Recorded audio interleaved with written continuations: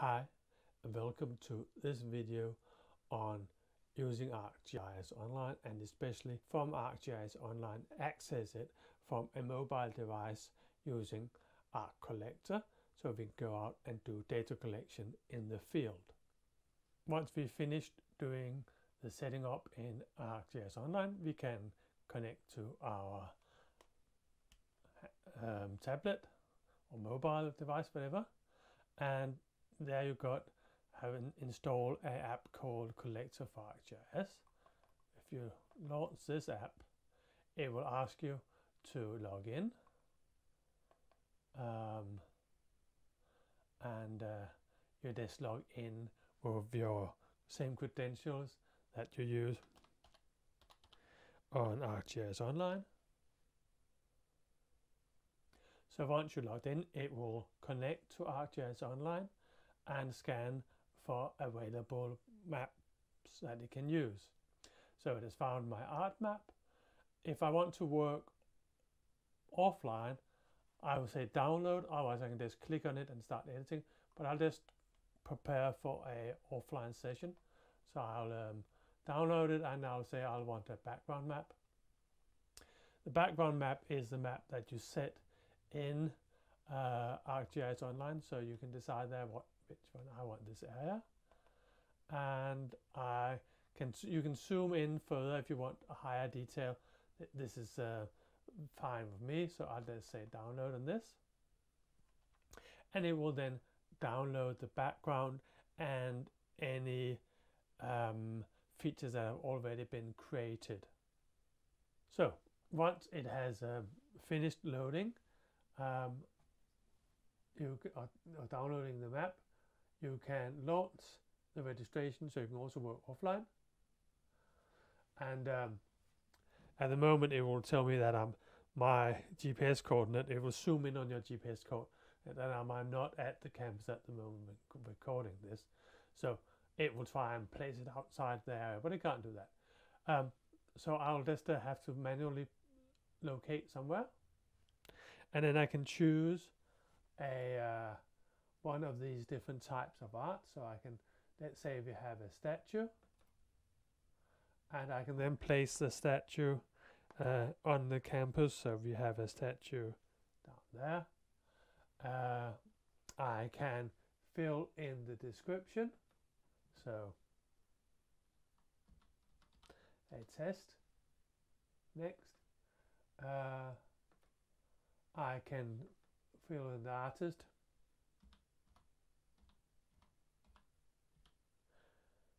Unknown, I don't know exactly what it is, sorry. I can attach a picture. I do that by going up to this little paperclip, clicking the paperclip and choosing either camera or a gallery. I'll just choose a camera and take a picture of the video camera recording, and that's fine. I'm satisfied with that. So now I have made an attachment for this piece of art, and finally I can press done, and it will then save this data set.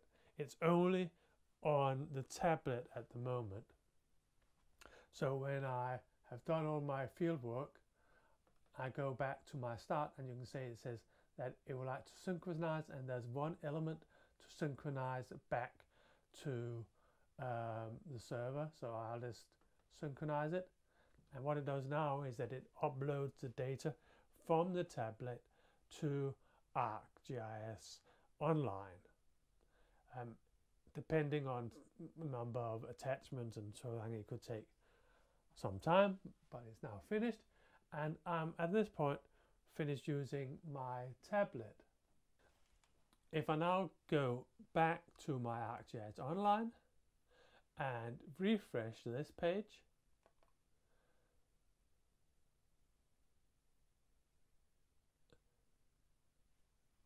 we'll see that it has now registered this piece of art that I had registered on my tablet.